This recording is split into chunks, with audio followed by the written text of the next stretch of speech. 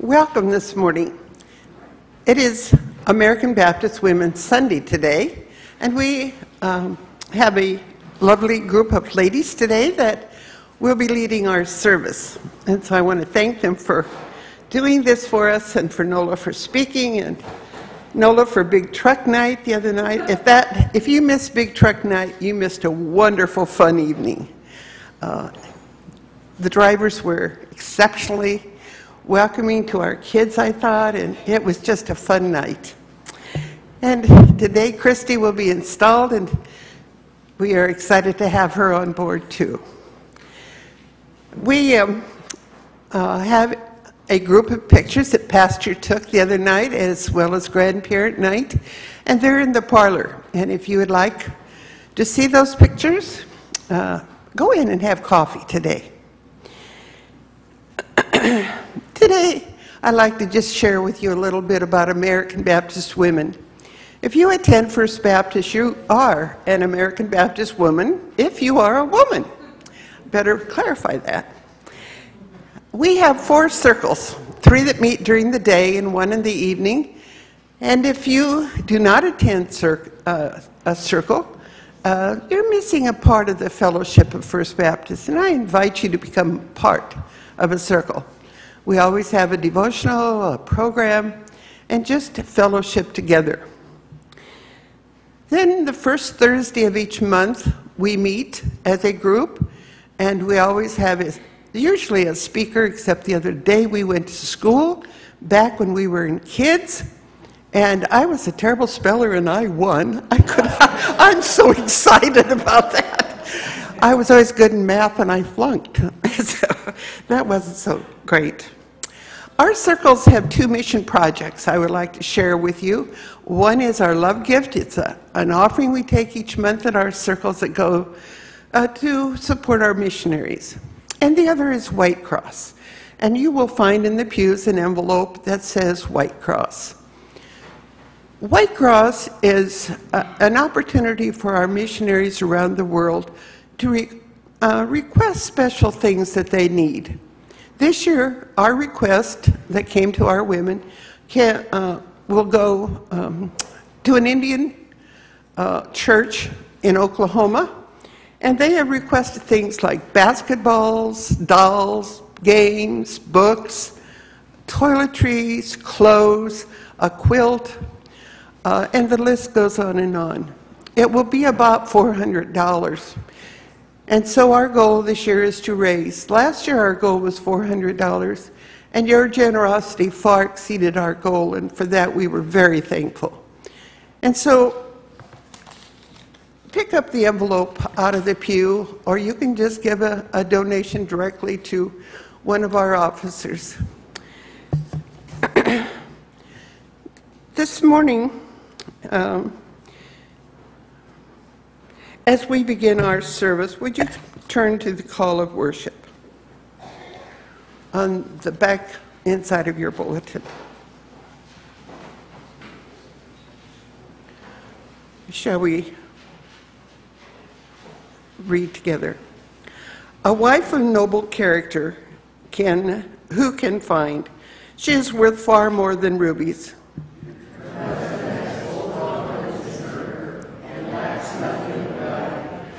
She brings him good, not harm, all the days of her life.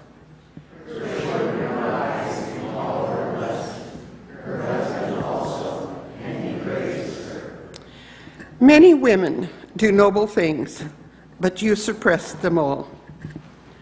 Charm is deceitful, and beauty is fleeting, but a woman who fears the Lord is to be praised.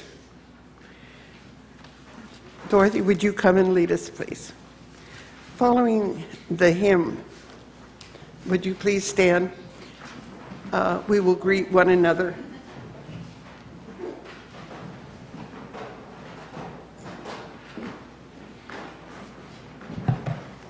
Turn to page 11, please. And please stand. We will be singing the first verse only.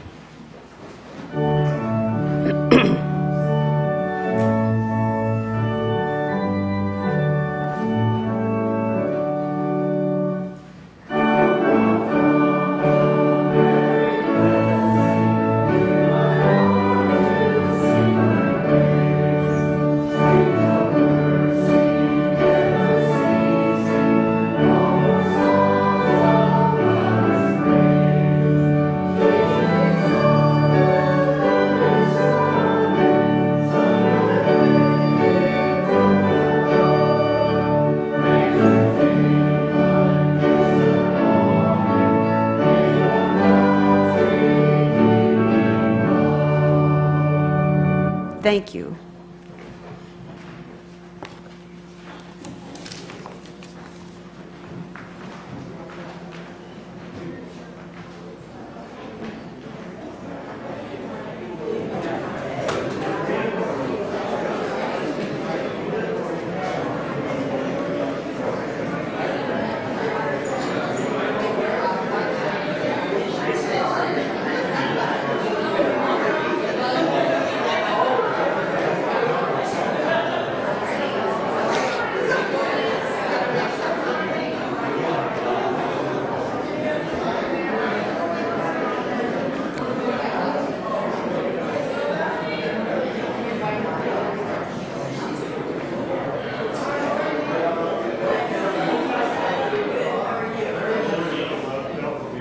Thank you.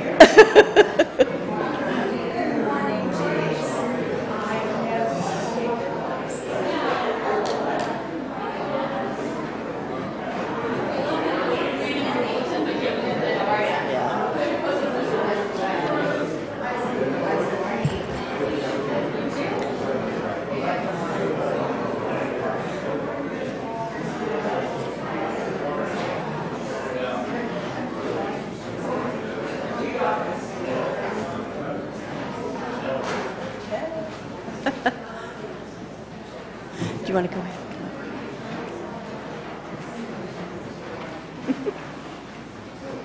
You ready? I'm ready. Okay. Good morning, everyone. I'm the chairman of our Christian Ed Board, and it is my pleasure to be able to do the installation that we have for Christy. We have her down as the youth/children's ministry coordinator because she's going to be in charge of the youth, but she's also in charge of the entire program that we have here at our church for all of our young people. So if you would please take out the consecration page out of your bulletin, and we'll read this together. Loving God, creator of heaven and earth, like you feed us with gifts that sustain our bodies and enrich our lives. We praise you, God of creation, for the bounty of your goodness. We give thanks for those who have taught us. Your gifts are for all people. God of compassion, you choose women and men and made them alive to your love. They have spoken your truth. They marked places with stones as signs of your presence. We are called to follow Jesus. What a challenge. What an opportunity. Called to move as he did among the people, to feel with them, to care for them, to touch them and be touched by them. Called to reign as he did, the oppressions that destroy our world, those of which we are already aware, and those whose injustices we have not yet learned to recognize or name. Called to discern those gifts of life God has heaped deep within each of us. Called to discover and share those gifts of our hearts, our hands, our whole selves. Called to place our gifts in God's hands, the holy hands from which they came. Called to follow Jesus.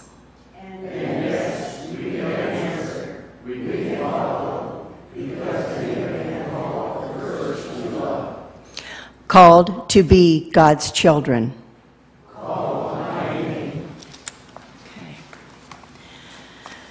Okay, today we come to install Christy Horseman to set her apart as one of those men or women to whom we, the church, look to be equipped as a servant of God. Set an example to life lived before God and lead us in shared sacrificial service. And I'm going to give a charge to the church. We want to continue to walk with Christy on her journey, leading her to support through prayer, friendship, and wise counsel. Help her as she seeks to broaden and deepen the church's ministry to the least of these and the church's partnership with other caregiving organizations. Speak a word on her behalf and to open doors for her among all that you know. Do all you can to provide opportunities to grow in the knowledge and expertise that she might better serve God. Mourn with her when she mourns. Celebrate her when she celebrates. Care for her when she needs special care. Be the good family of God in her life. And now to Christy. We are commissioned to serve as a youth minister for this, your church family. I charge you to practice humbly all the days of your ministry, so that in word, deed, heart, and thought, you reveal the humble Christ to all those around you. Practice good stewardship of your life, your energy, your health, and mind and body, that you might serve unhindered all the days of your life. Pursue with diligence multiple avenues of learning, that you might maximize the scope of the excellence of your service. Practice the fine art of trusting those with whom you work, both clergy and laity, even as Christ trusted you. Practice meaningful forgiveness, that you might deal with the inevitable disappointments and hurts that ministry may bring to you, yet be unstained. Practice worship in the company of others and in private, that God might better guide you and sustain you. Encourage and smooth the way for those who come after you, that God's work might more abound. Minister in such a way that you reveal and model the redemptive love of God. And may the Lord who called you bless, preserve, and keep you as you minister in the name of Christ all the days of your life. And we would like to have the young people that are going to be part of the youth group to come up. We've got a tape that we're going to have for Christy. And if there's anybody from the Christian Ed Board that would like to also come up during this time, you're welcome to do that. Christy has a mentor that she has had for several years in her life through all the schooling that she has had. And her mentor is Reverend Lisa Sherman. And she has sent a videotape. She couldn't be here today because she's one of the ministers for the police department in Omaha, and she's at a training session today, so she couldn't be here. The tape is rather quiet, so you may have to strain to hear it, but she has a message for Christy, and then she also has a prayer at the end for her.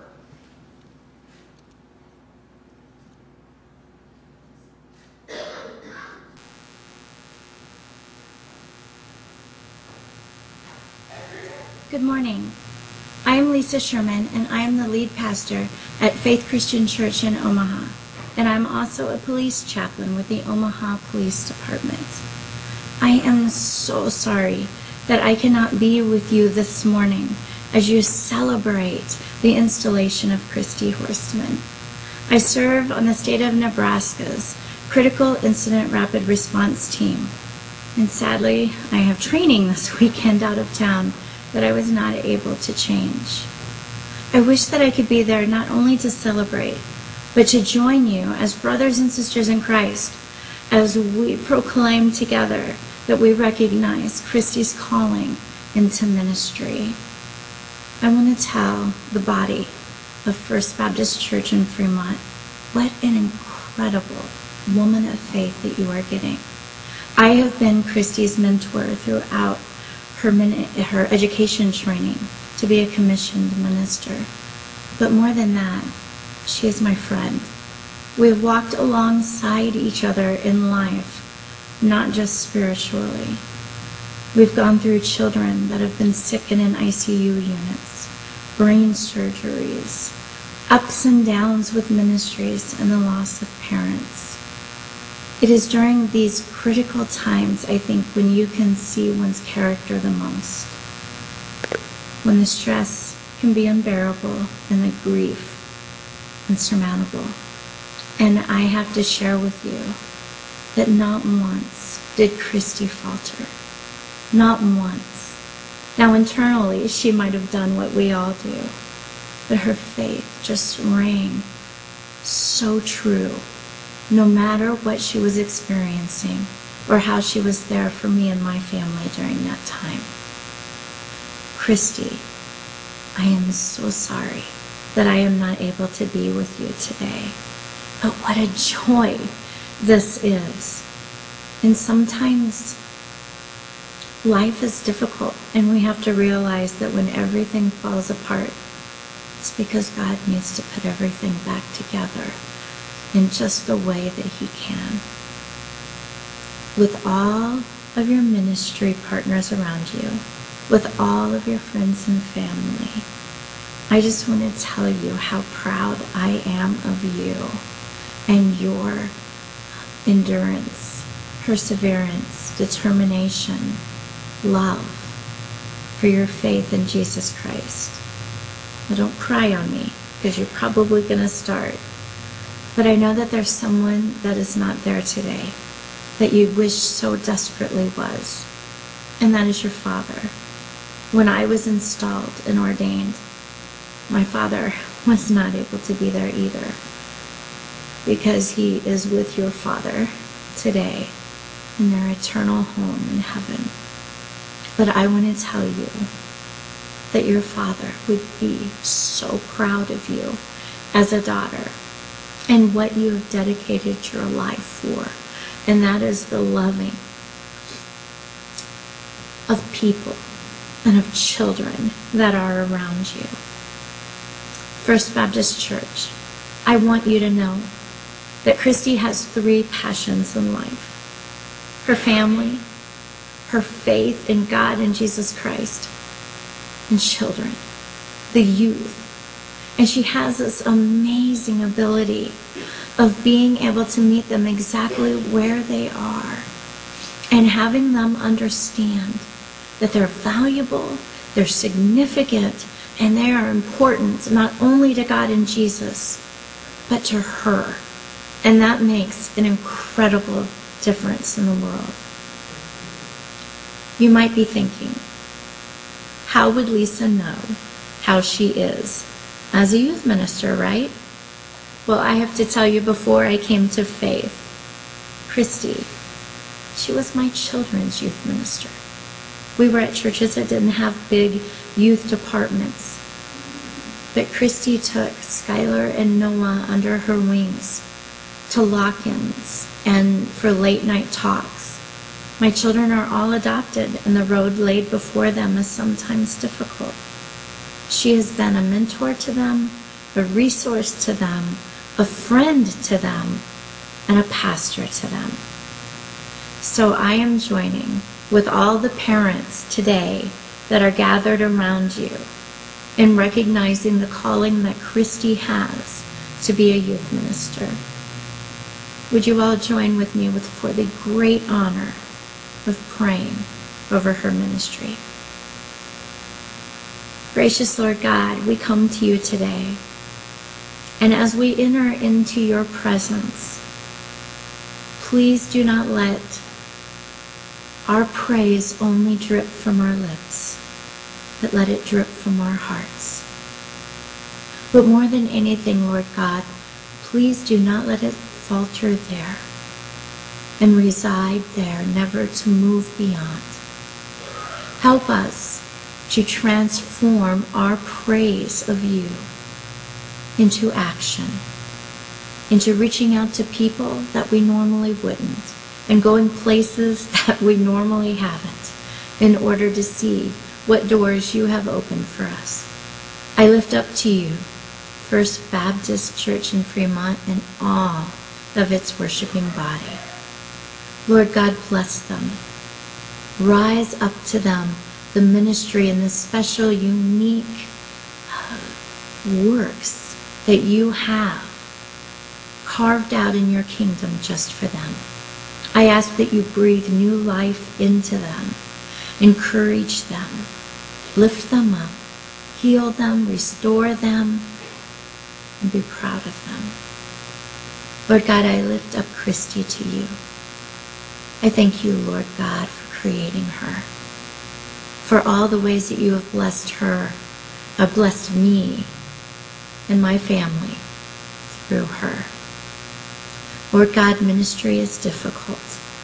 I ask that you just breathe life into her as she begins to meet young people where they are. And most often, where they are is messy places, messy homes, messy hearts, messy communities. Lord God, give her the fortitude and the discernment to know what needs to be said and how to say it, when to do action and how to do it, and how to love abundantly, even when your voice feels like it's incredibly quiet. Lord God, bless her family, pull her sons around you, lift her husband up and pour into them as she is pouring in to others. Lord God, more than anything else, send her sweet reminders of her Father today. Let her know that he is there in spirit, gazing down upon her, and is incredibly proud of the young woman that she has become. We ask all of this in your name. Amen. What is amazing about Jesus Christ is that he had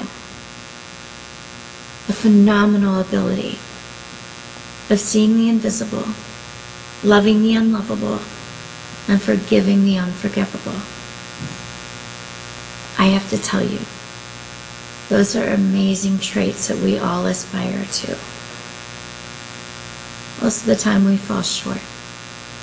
But in my life, Christy has been part of that anchor that shows me that special part of Jesus that allows us all to humble ourselves before him and be part of the body of Christ.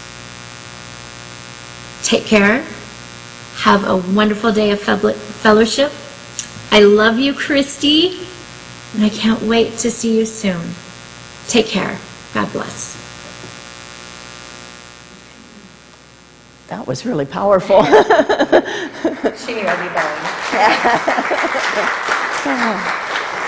going. And we also got you a small gift for Thank you. being our new youth minister, and we're just so happy that you're here with us, and we welcome you and your family and anyone else that you want to bring to us. We just love you so much already, and we're just so proud of you. Thank you so much.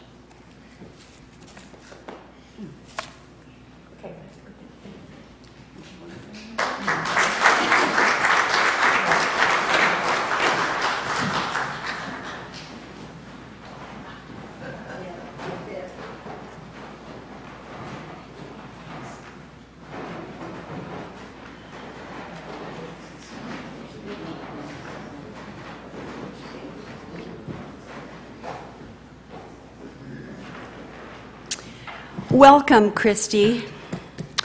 As I came into church this morning, I was looking around for green shirts. Those of you who were here Wednesday night know the story of green shirts. We had so many of them out there, and it was a joy to see so many people from First Baptist out there welcoming the truck drivers and the kids. Thank you. Well, Nola still has a green shirt on. It's not the same one, though. Now, we're going to sing some songs that tell a little bit about what women in our church do. So first, turn to number 446. We have a story to tell to the nations, and we will be singing verse 1, 3, and 4. 1, 3, and 4. Please rise.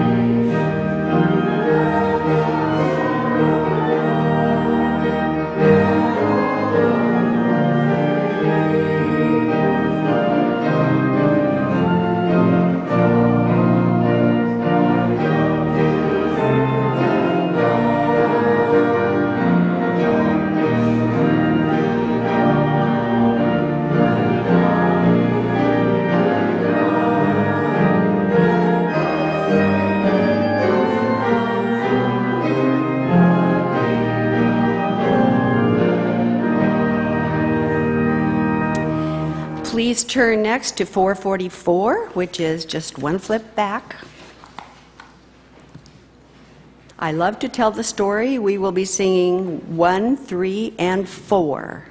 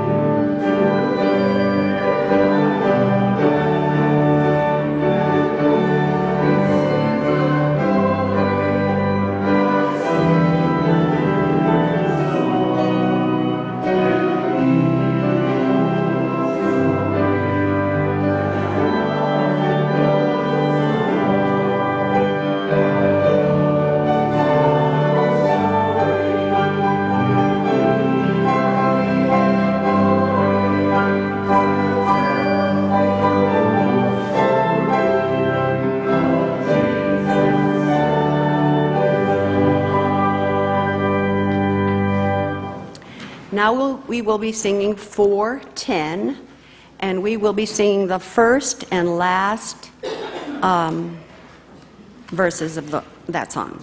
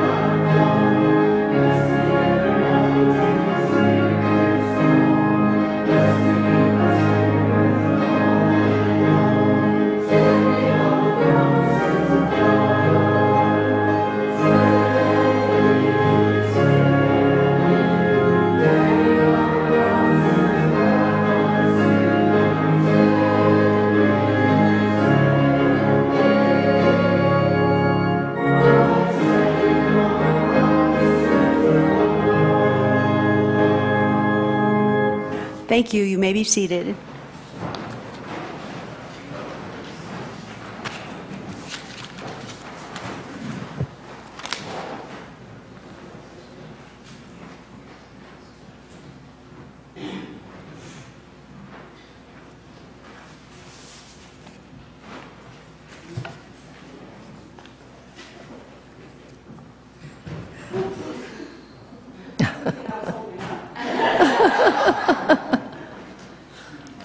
That was one of the reasons I asked for somebody to bring me up. I have been asked to do a mission presentation this morning for our American Baptist women. Every Sunday in our bulletins, we have a brief bio and a photo of some of our American Baptist missionaries. What do we do with this information? My hope and prayer is that we pray for these families and the work that they do. And secondly, that this information makes us more aware of the needs, and that when we take our fall world mission offering, we will give generously to the support of the more than 120 plus missionaries who serve in over 30 countries around the world. Our missionaries have helped to train thousands of national workers who work in the fields along with them. These national workers also are in touch with our international ministries. Today, I'm going to highlight two missionaries and their events that have happened in the last 6 months. These come from their journals. Each missionary writes journals, and they're written and they're published on their on the web page, and they come from there. The first one is from Kihome and Zunga. Kihome and Zunga have been in our church. Several of us have been able to meet them, host them, and have them, and know what a delightful couple they are. They serve in Haiti. This is what they wrote on August 8th. One day I would love to relive again is August 8th, 2018. I left the house early to go to Ba Lembe to see how a new pump that they were digging was going. The road is rocky, and driving on it was like tap dancing. I prayed for the tires. Kihome has been working in this village many times with the women and for the economic development and training and the supervision or the relief ministry. She knows well the needs of this village, and she recommended that they needed a pump. When I got to the place, I had a big surprise. Women and children were lining up to stock the water in their plastic containers. The scene started at 10 a.m. and went well beyond 2 p.m. All of them thank God for this pump in their midst. The village has not had a drop of rain in months. The rivers were all dried up, and the water had become like gold in the village. A scene like this revives our zeal to be here and to serve the poor, the needy, and the people who have no titles, and they are in need of water. Thank you for being the channels of God to help us give them water when they are in badly need of it. Each one of these wells costs them $3,000 to $4,000 to drill, cap them, pump them, and have them installed. And that's what Kihome and Zunga do. The next one I'm going to tell you about is Ann and Bill Clemmer. He is a doctor, and she is a teacher. They serve at Heal Africa Hospital in the Democratic Republic in Africa. They have an interesting story, but one of our women here in First Baptist is also a part of that story, and that is our own Esther Bechtel. The person that Anne writes about, she tells about a little girl that was, her name was, I've got to get a hold of it here.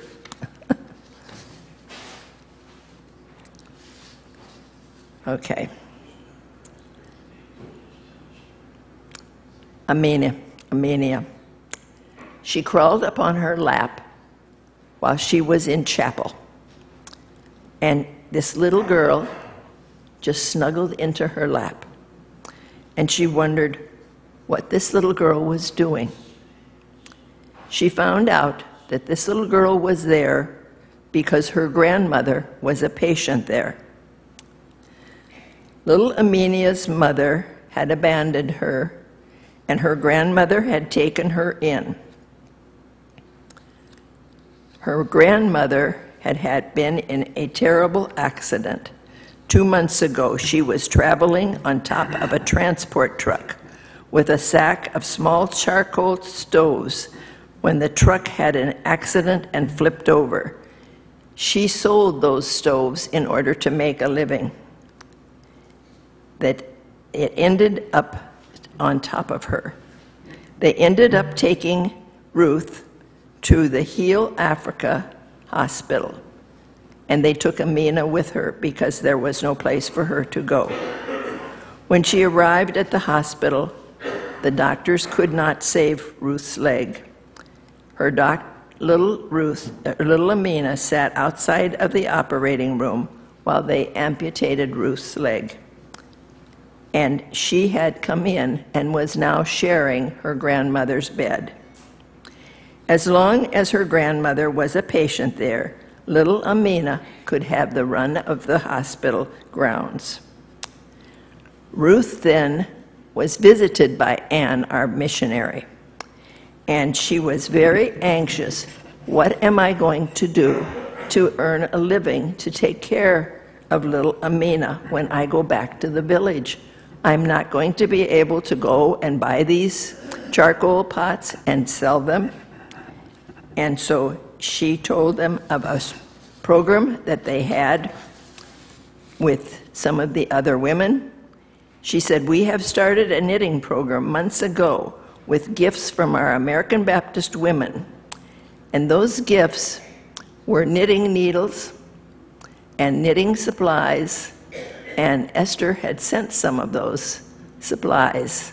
And so our women have been a part of this project.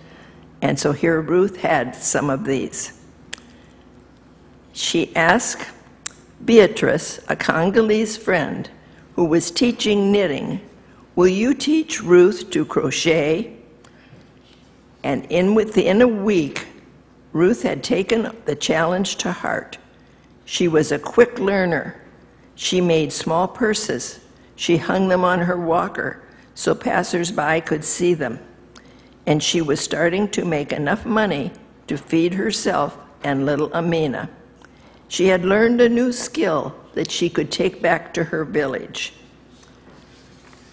We are a part of being able to be with these people because of our work, through our giving, through our praying, and it is because we give and we pray. Ruth Mooney from Costa Rica, who is one of our missionaries, is going to be a guest in Fremont on October 3rd and 4th. She's going to be in our church with our children and youth on October 3rd. She's going to be a guest of our women on October 4th at our monthly meeting in the parlor. We invite all to come and hear her. Our White Cross projects that you've heard about this morning already help our missionaries. We are called to serve God by praying for them and by giving to the offerings. This is how we help our missionaries, and we ask that you will do that. And if any one of you want to see a picture of the people getting their water from the well with their plastic buckets, I have it on my iPad today that I can show you after the service.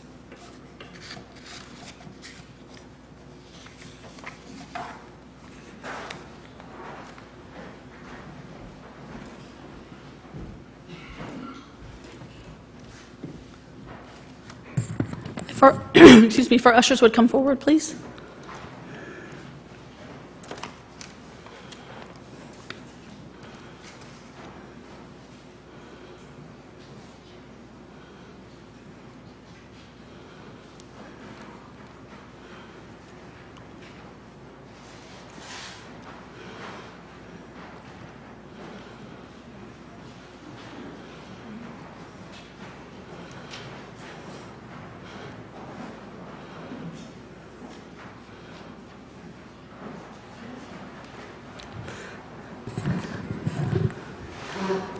We'll have a prayer and then we'll start. Father, who is the giver of everything, the one who supplies our needs far beyond what we could ever imagine, we thank you for those gifts. We thank you for the gifts of the children that appeared and the men and women that appeared on our street this week, and we just ask that we give in thanks and thanksgiving for all that he is given to us and to return a little bit of that. Amen.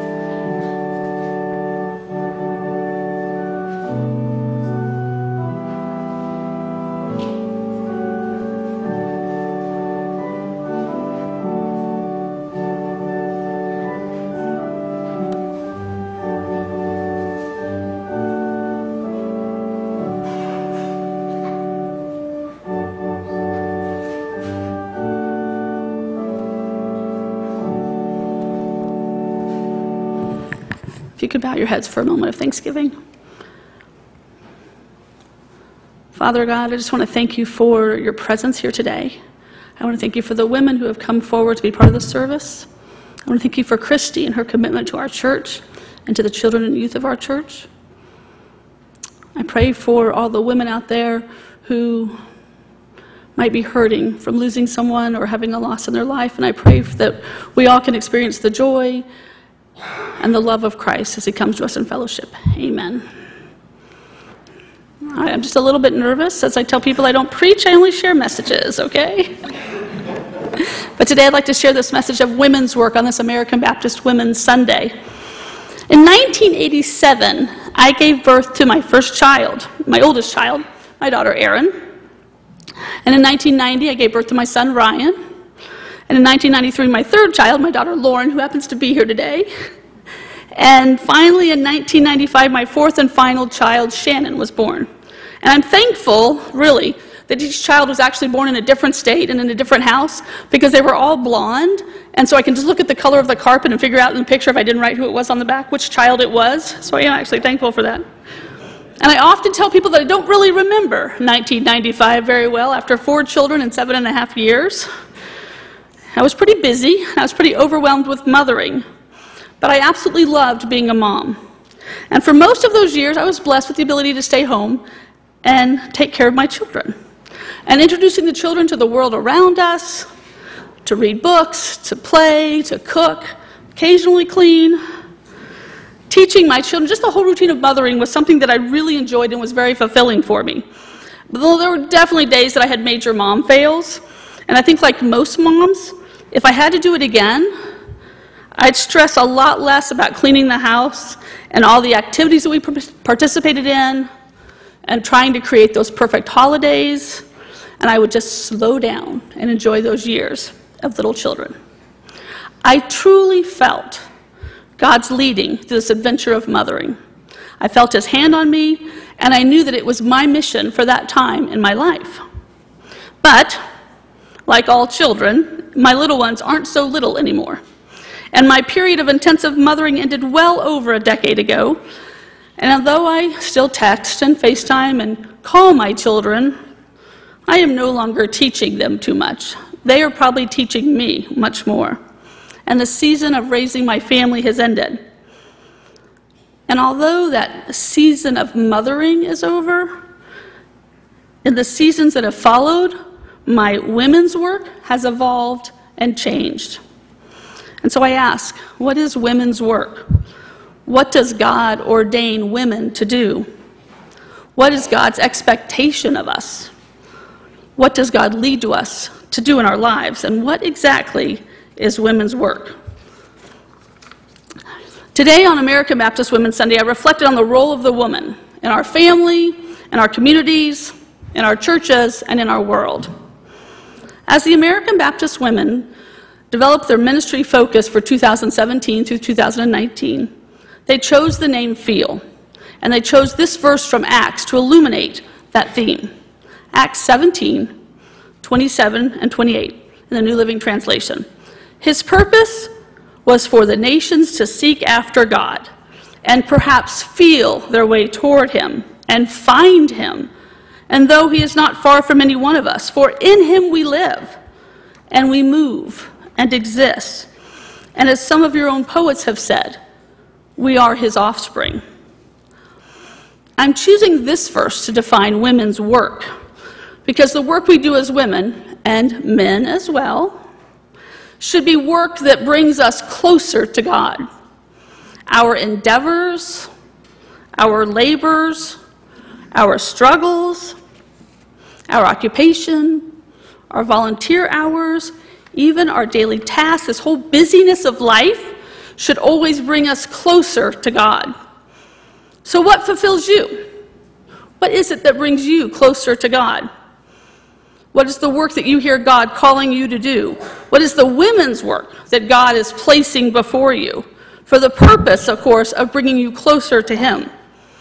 How do you recognize that what you agree to and what you engage in every day is the work that God wants you to do? What I've discovered in my own life, that my women's work is usually work that takes me out of my comfort zone. It's work that makes me rethink my beliefs and make me review my perceptions, challenging me to see the world with new eyes, confronting those beliefs I hold and requiring me to see the world as God sees it. And it kind of sounds like a difficult task. I mean, I think like sometimes you need to be King Solomon to figure out what God wants you to do, right? But I've learned that God usually puts that work right in front of me. And it only becomes difficult when I overthink it, or I decide I'm not qualified, or I'm not able to do it. And how do you and I, as this family of First Baptist Church in Fremont, Nebraska, accomplish the work that God desires of us, our women's work and our men's work, the work that he sees that he wants from us. And I believe in many ways we're already fulfilling what God's desire is for us. We're already doing our women's work. Because women's work is showing up on a Wednesday night, providing a wonderful evening for 200 or so people from Fremont by bringing together a bunch of big trucks, allowing kids to sit in them and honk their horns, and feeding them some hot dogs, creating an awareness that our church seeks to share the love of Christ. Women's work occurs when we're praying for each other, checking in with each other, listening to our heartaches and our joys, choosing to understand and accept and support without judgment. Women's work is grieving together. When families experience loss, creating a time of caring with a meal and for the families to share memories of loved ones and easing that way through a difficult time. Women's work is ensuring that every Wednesday night there's a meal and a room for kids to gather to learn about Jesus and the love that he has for us. Women's work is commissioning, empowering, and supporting a young woman in ministry, helping her develop her gifts of evangelism and pastoral care, giving Christy the opportunity to pursue the work that God has given her, to give her her women's work. And women's work doesn't stop inside the walls of a church. Through our denomination and the ministries of American Baptist Women's Ministries, we actually can affect change not only in our town, but also in our country and even our world. Because women's work is partnering with international ministries, with ministries such as Jill Lowry from the Congo, who enables economic security for the women of the Congo with her work of the Women in the Mtindi School. American Baptist women heard the call and raised over $100,000 for Mtindi Women's Center. Women's work right now is rebuilding the ministries of women in Puerto Rico after Hurricane Maria, providing seed money to women's ministries to develop programs that directly engage with the women and girls on the island. Women's work is providing scholarship so that 2 Arab Baptist women in Lebanon can attend the Arab Baptist Theological Seminary and prepare them to bring Christ and minister to the Arab world.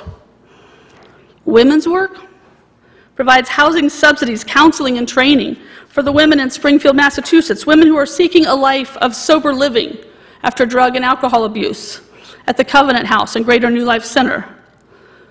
Women's work is raising awareness about the plight of young women who are victims of human trafficking and providing resources to help them move from a life inside the sex industry in Uganda, in Kenya, in Thailand, in Malawi, but also in Oregon, New Jersey, Montana, Kansas, and Oklahoma, and to raise nearly $500,000 to support that work. It is through this work that we draw nearer to God, because we are given the opportunity to see the world as God sees it, to those who need his healing and respond to it. And we return to that verse in Acts. His purpose was for the nations to seek after God and perhaps feel their way toward him and find him. Women's work also requires that we take care of ourselves. We as women, we're notorious for exhausting ourselves, taking care of everyone else, and that's kind of true for our organization as well. American Baptist Women's Ministries, it provides opportunities for women of all ages, older women, middle-aged women, young women, girls, to develop those leadership skills and experience opportunities to serve. Even myself, serving on the national leadership team challenged me to understand and respond to issues that were new to me, things I'd never even thought of, requiring me to engage in problem solving and communicate to large groups of people. The opportunities that I've been given are ones that I would have never seen myself engaging in. Sharing my story with women and then sitting and praying with them and crying with them as they shared their hurts from their life with me and with God. The mission of American Baptist Women's Ministries is to encourage and empower women and girls to serve God. seeking God, drawing closer to Him, and serving Him. Meeting our mission of empowering women and girls means that women have raised millions of dollars to fund missionaries, mission stations, projects. We have rolled millions of bandages. We have sent letters and cards to missionaries. We have bought bicycles, sewing machines, vans, computers. We have funded clinics. We've educated health workers. But one thing we really haven't done well actually is to fund ourselves in our national office. As an organization that efficiently provides the central location for coordinating the ministries of each group of American Baptist women, providing a voice on the national stage for issues that we believe are important for women, care for refugees, education, health care, families, children. We are the locus that allows all these other ministries to happen. As you seek your own women's work, as you pursue your White Cross projects, you're supporting the missionaries and the Bible studies, remember that American Baptist Women's Ministries is there too and contribute to our national organization. I have grown, I have evolved, I have changed in all these seasons of my life. From mothering and then teaching and learning how to be the wife of a pastor, my work has changed. My work and the way I serve God has changed because I've become more aware of the situations that women find themselves in, sometimes through their own choices and sometimes just through the circumstances of their birth. And my belief is that God wants me to respond with compassion, kindness, and love. For the women of the United States and around the world, the women of the American Baptist churches and American Baptist women's ministries have provided opportunities for me to respond to women. And those opportunities have been this impetus for my personal growth, which has drawn me closer to God, challenging me, supporting me, allowing me to make mistakes along the way, believing in me well before I believed I had any of those skills, ultimately allowing me to pursue women's work and draw closer to God and experience God. Seeking to find work that brings us closer to God and helps us experience Him in our daily lives, that is our women's work. And it's our men's work as well. I ask you on this American Baptist Women's Sundays to seek the guidance of God as you learn what your women's work is. Where does God want you right now? And where is He leading you in the future? Just pondering for a moment, actually the verse from Ecclesiastes 9, verse 10, because whatever you do, do it well. For when you go to the grave, there will be no work or planning or knowledge or wisdom. Do it well. Do it now.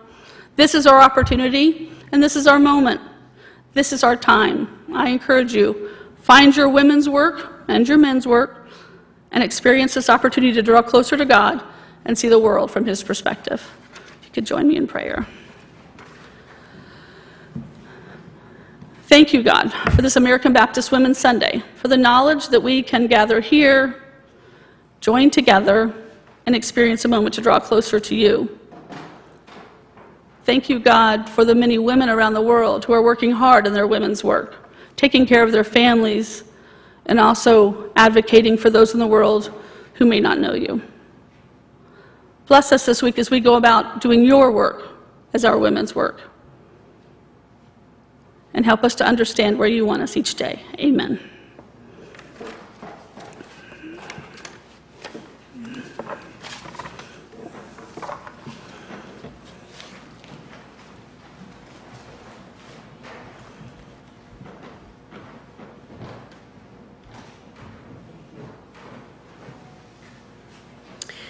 Our invitation hymn today is number 705.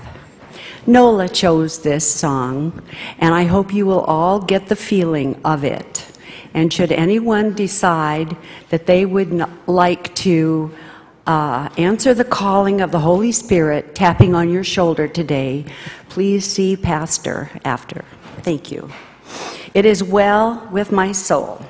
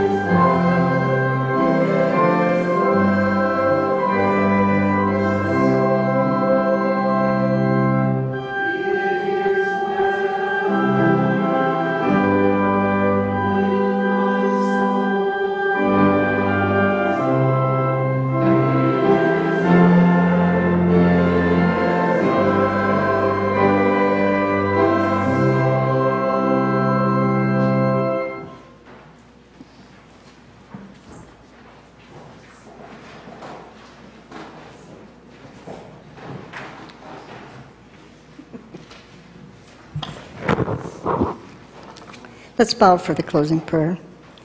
And when we're through, on the inside cover of your back, of your bulletin, is the benediction. We will all cite that together. Heavenly God, make us worthy of this day, which you have brought to us. Help us cope with fear and frustration. Keep us from complaining. Reveal your plans for each of our lives. Help us to find continuing fulfillment in helping you with your work. Amen.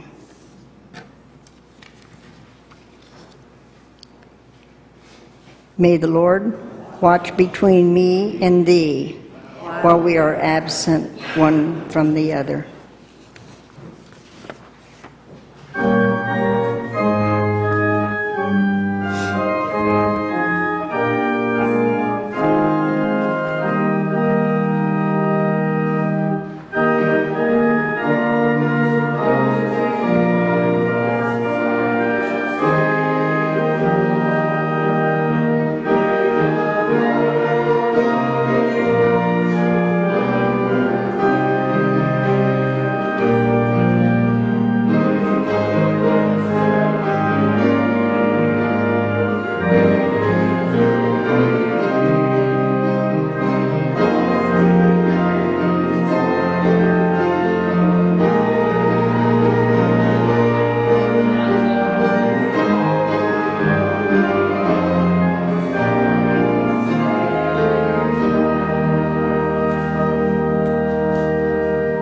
Go to the coffee hour to share a cake that we have here in celebration of Christy.